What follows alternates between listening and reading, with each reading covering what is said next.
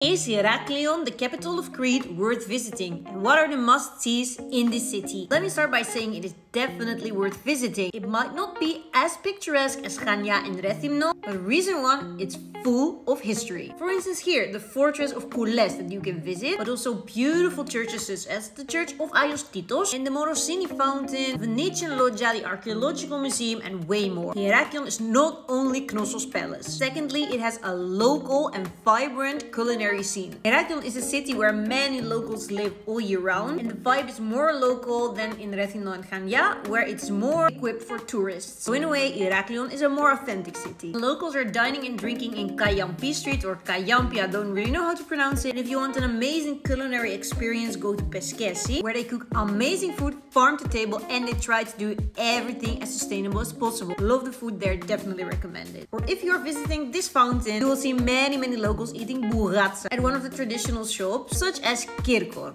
Also definitely recommended. Buratsa is a filo pastry pie filled with either sweet cream or cheese or spinach, and it is delicious. I also have to tell you that even though Heraklion does not have the most spectacular beaches of Crete, they are not bad at all. This is Karteros beach and I was surprised with the amazing sand and watercolor and the beach clubs there. In general, I was very surprised by Heraklion. I wouldn't have minded staying longer either in the city or on the beach and try out more restaurants, museums and shopping because the major brands are also there apart from many nice local boutiques. So believe me, it's really not a city that you should skip just because you have heard that it's not interesting enough. There are more tips for accommodations in Heraklion in another video in the playlist, as well as things to do around the city. Check out those videos or check out my website, and remember to follow for more Greece travel tips.